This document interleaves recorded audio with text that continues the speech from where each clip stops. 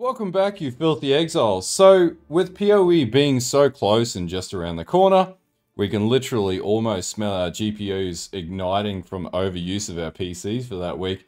I wanted to talk about an area where I have a fair bit of experience from Path of Exile 1, and that is essentially how we should be approaching builds in Path of Exile 2.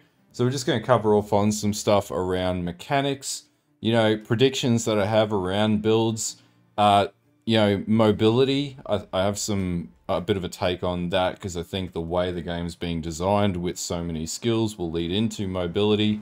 And we'll talk about things like environmental builds, weapon switching, and the most important thing I'll talk about very last that we all should be considering. Anyway, let's get into the video and let's have a bit of a chat. And also, if you're not subscribed to the channel already, don't forget to follow the Twitch, the YouTube, subscribe to this channel, and the X down in the description below. Anyway, let's keep cracking on. So, if you're like me and anybody else, realistically, we're probably gonna f our first build in Path of Exile 2. Let's be real, and that is totally fine.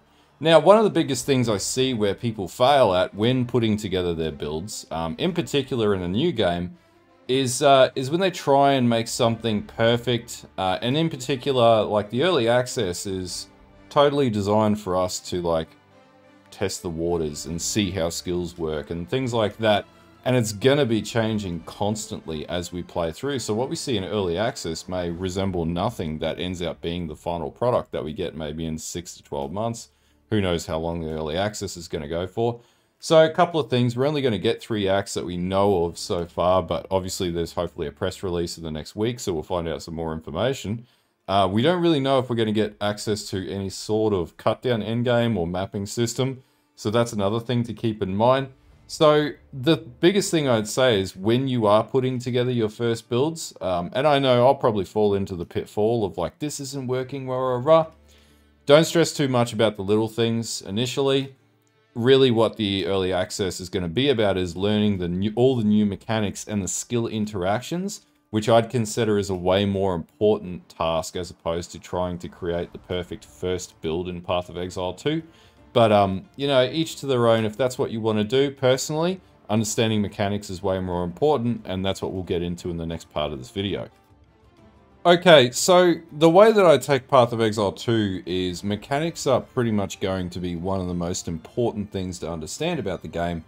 And I guess reading into this, the game has a lot more mechanical interactions with skills and ailments and on-hit proc effects, stun, freeze, things like that than what we've ever seen before. Like, there's a lot of skills that have literal build-up built into the way that they work. This means understanding the mechanics is significantly more important and overall will determine how a build works in Path of Exile 2. And understanding mechanic interactions is also really important. So, this skill leads to this skill, leads to this skill, leads to this skill. In Path of Exile 1, usually, you'd have auras, 1 skill, maybe 2, that would sort of be interdependent of each other, and it wasn't too complex. That's where you get the concept of one-button builds from. Path of Exile 2 is totally different in that respect. So now we have to think about skill combinations, so things like armor break, which we'll talk about in a moment. You need to proc armor break to then basically be able to do bigger physical damage. So what skills can you line up that provide armor break that you will then hit away with your next damage dealing skill that won't need to apply armor break because the armor break will last for a certain amount of time. Understanding these queuings of skills is probably going to be one of the most important things, and the queuing of skill is going to be dependent on the types of ailments and or effects that you want to have. Another really cool one that they're adding in is like pin, right? And we'll talk about that in a moment, which is a new mechanic being added into Path of Exile 2 from what we can see.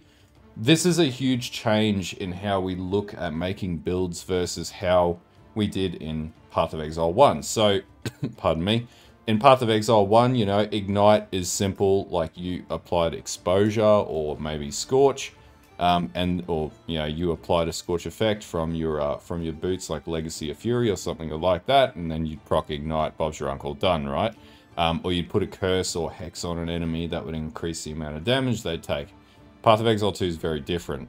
So let's have a bit of a dig into this and talk about this. Rightio, so some of the mechanics that I've picked up on, and I'm not going to do like a full robust breakdown in this video. If you want me to go through and pick apart all the skills we know of so far and talk about all of these different new mechanics that are in the game, then I'm happy to do another video. Actually, it's not a bad idea. We might do that video tomorrow.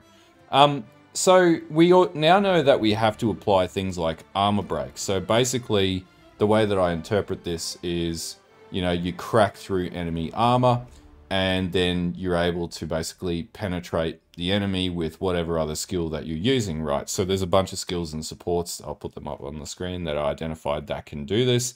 So basically, you're going to be looking for, with merely physical damage skills and or range skills, you want to apply an armor break element, and then you want to have a follow-up skill to then take advantage of applying armor break. Now, armor break might realistically be a really quick skill, and then you're going to have a slower, more sluggish skill, and then in between there you want a skill that's going to stagger the enemy a little bit or stun them potentially, and we have a thing called stun build-up, which we'll talk about very shortly. So that's the sort of synergies that we're talking about around the way that you would build a character in Path of Exile 2. Previously, just like proc Impale, get it up to 100%, and Bob's your uncle, you're done. Now, directional blocking, this is another one. I haven't got a skill yet that sort of shows this off, but essentially block is going to be really interesting. So I think there's a block channeling skill that's in the list of skills currently, and from what I've seen, there is a directional blocking component of the game, but we haven't seen very much of that. And I'd say like Templar is going to be something, and the Warrior is going to be something that's very strong in this. So that's still a thing that we haven't seen much of. I think Ziggy D had some gameplay for this stuff. Corrosion. So we haven't seen a mechanic like Corrosion. So Corrosion is a new support gem. I think it's a support gem off the top of my head that allows you to essentially rip enemy armor apart, and then once you can corrode the enemy armor with dot, then you can apply more physical damage or other formats of damage beyond the armor. So that's something else to look at. Stun is now a build up over time mechanic, so the more hits accumulate to a total stun. And what we understand now is things like stun, where they were never allowed to apply to unique enemies or bosses previously in Path of Exile 1. There's actually a mechanic, well, it allows for that in Path of Exile 2, so you can stun bosses, for example. The other really cool thing is you have a support gem now called, or a gem called Cast on Stun. So that means potentially, you know, if you're playing a fire-based warrior that has a spell or iron grip element, you could potentially load up a bunch of stun skills, which then the stun procs. And I think the stun is global as well. So it's not based on the actual skill that you're hitting with, but, you know, we'll have to find that out the hard way. And then basically you can cast a bunch of spells on that stun, which is really cool. I think that's a really cool concept. I did run across something that has accuracy penalty. So that's a thing now in Path of Exile 2, where you can get increased damage, but at the compromise of your accuracy, in particular on like crossbow skills and things like that.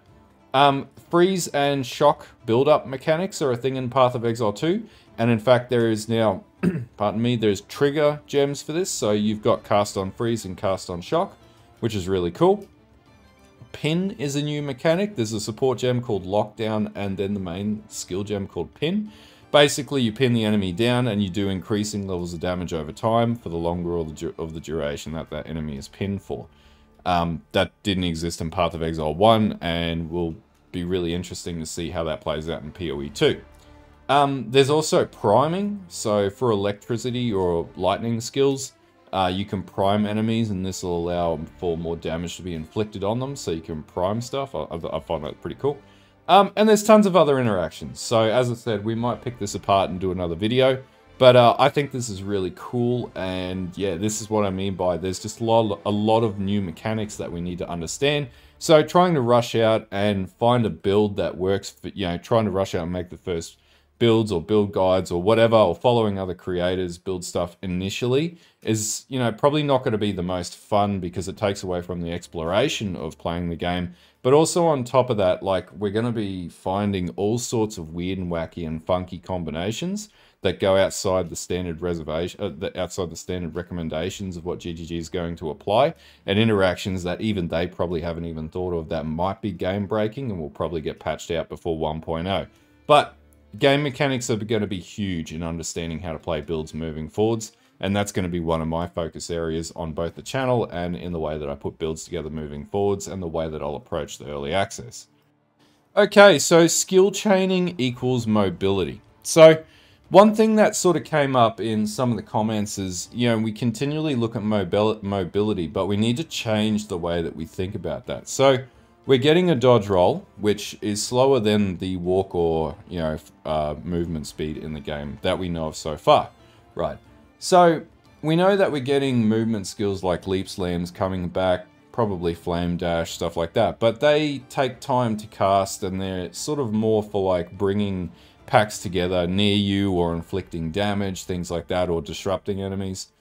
So that leads me to, well, okay, well, how is mobility going to be addressed in Path of Exile 2? And I actually seem to believe that mobility is going to come from skill chaining, right? So you move around as you apply skills.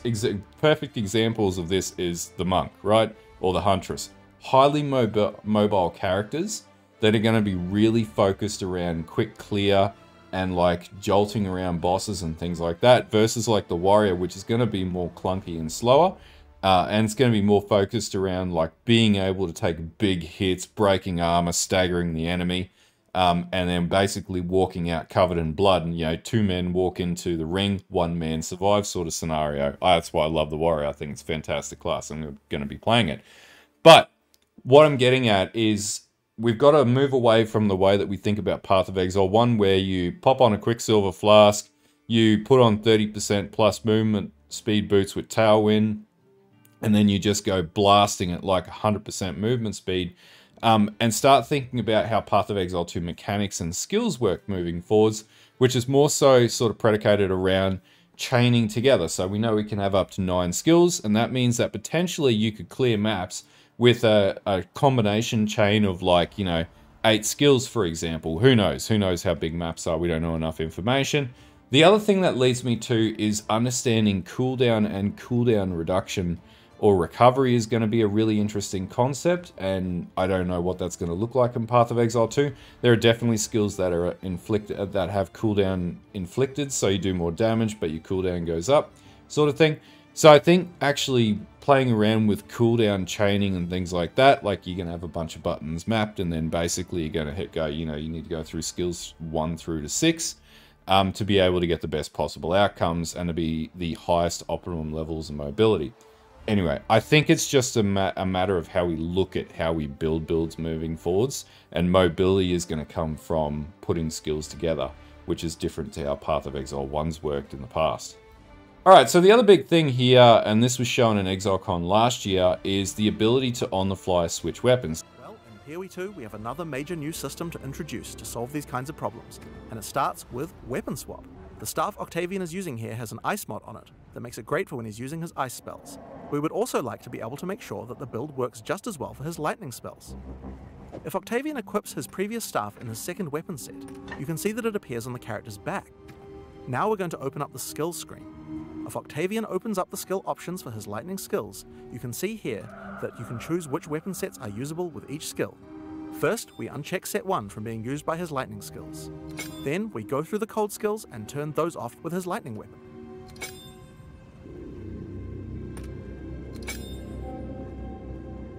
Now, when we use Spark, the character will automatically switch to the lightning staff on his back, and then use the skill. When Octavian uses Ice Nova, his character automatically switches over to his ice staff before using it. Figure each skill for which set to use, or both if you don't mind which. There's a very short time penalty to switching, so it can be good to leave some skills on both sets if it doesn't matter which weapon set you're using. But we still have the problem of passives. Wouldn't it be nice if we could specialize in both cold and lightning passives on the character? Well, in Here We Too, you can. We're on the passive skill screen here, and you can see that we're close to both a cold and a lightning cluster.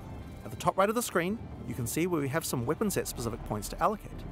If Octavian holds shift, he can allocate set 1 to the cold passives, and then allocate set 2 to the lightning passives.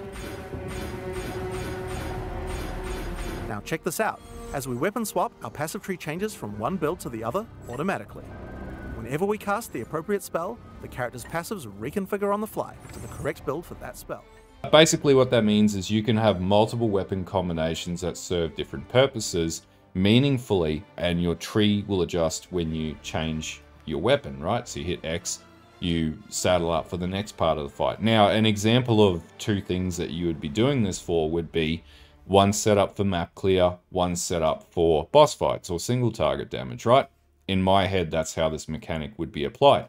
There are other things to consider with weapon switching too, such as elemental synergies, or other skill chain synergies that you might need. So one weapon might proc one effect, the other weapon might proc another effect, i.e. You've got armor-piercing bolts, right? So when you play the Mercenary, and this was shown in the Merc gameplay footage, you're going to apply armor break or armor pierce with your armor piercing setup, and then you're going to quickly switch to your impact setup, and then basically that's, you know, you're going to shotgun your way through the enemies that you've just busted the armor through on. That's the way in my mind that this works. To the level of how this could be exercised, and we may see a number of uniques that might actually have interactions with weapon switching as well, I have absolutely no idea. And I find this to be one of the coolest elements because it means like your optimum build is not based on one perfect weapon, but is based on multiple weapons that you'll need to optimize, and it makes builds more multi-dimensional as well. Something else to think about as well. I find weapon switching is a really cool mechanic that's being added in. Alright, so the next one that I've got here is environmental build considerations. And when I talk about that, I sort of think about the Mercenary Showcase in particular, and the way that, you know, you were able to shoot ice into the ground. And I had a few skills that sort of stick out that sort of would apply this. So the obvious one is Flame Wall, right? So Flame Wall, you shoot your whatever it is, your, you know, bolts or whatnot, or fireballs through the Flame Wall. Picks up increased damage when projectiles pass through the wall, right? And we already know that's in Path of Exile 1. The next one's Frost Wall. So Frost Walls, even in the flavor text, have the wall will shatter if sufficiently damaged, and it has a health rate on it. So if you push it hard enough, it'll deal damage around the broken sections of the Frost Wall. So Frost Wall has become not like an apply ignite weird mechanic in Path of Exile 1 that happened, but it's become an actual skill where you could use it both for defense and offense meaningfully. Frozen Locust was another one that came to mind. So creates chilling ground or chill ground around it, and it can be damaged by you and enemies. If the crystal is destroyed, it essentially explodes in an icy explosion that deals attack damage but does not use your weapons damage. So probably scales up with elemental damage. Again, you can drop it down, explode it, and inflict damage to enemies. And this would be something that you would like chain together with another skill or a weapon switch, right? Gas Arrow, you can detonate any burning effects or detonator skills will explode the gas cloud, creating a fiery explosion. That's just awesome. I love that. I think that's really innovative, and I'm all for it. Lightning Rod, and this comes down to you drop the rod down, which is basically an arrow, and then lightning and skills chain and beam to it and things like that, which is really cool. Again, this is just like skill chaining, so you would fire off your lightning rod, and then, you know, you would start like sparking or arcing to it or whatever. By the way, someone in the comments asked, is Spark in the game? Yes, it's in the game. I'll put it on the screen here. Oil Grenade Launcher is another one. So fire a bouncing grenade that releases a pool of oil and covers nearby enemies in oil. After a delay, the oil can then be ignited by burn or burning or fire auras. Alright, so basically there's a synergy here, like, you know, and again, this is skill chaining, this is weapon switching, yada yada yada. So you would have an oil grenade launcher, and then you would switch to a fire grenade launcher or a fire arrow shooting crossbow or something like that. Shield Wall's a really cool one. So basically you ram the shield into the ground, throws up a wall of earth on either side. The walls of earth can then be exploded, which then sort of shatter out to enemies and inflict damage on enemies. I really think this is a skill I'll be playing because it's really cool. And the walls have health, which probably means that also you'll be able to do additional damage based on wall health, or, you know, who knows how that's going to work yet. And also it's based on building defense builds offense as well. So this could be a really cool thing. You could have like a loadout of all different shield skills, and then, you know, you could pop this to get defense, and then, you know, once you hit the end of your chain, explode the shield wall, and that chain could be developed so that it equates to the amount of damage that chain outputs, matches the amount of wall health that you have left. and by the end of the chain, you deplete the wall health, and then you reset the chain and do it all over again. So that's when I'm trying to change the way that I look at thinking about builds in Path of Exile 2 to be able to come up with those combinations, because that's realistically the direction that we need to move in. And yeah, those are just a few of the examples that I have, but there's definitely plenty of others that we probably haven't seen yet. And it'll be interesting to see what other stuff they pop to the game. The other one was like, you could drop down like grenades that don't detonate yet, and then you could hit it with a fire bolt or another grenade, explosive grenade bolt, and it'll cause a super massive explosion. So yeah, we'll see how things play out when the early access comes out. But Mercenary's probably got some of the coolest interactions so far that I can think of. Alright, so the last and maybe most key point around approaching builds in Path of Exile 2, especially in the early access, is try to not compare yourself to what everybody else is doing. And people often do this, the term keeping up with the Joneses comes to mind.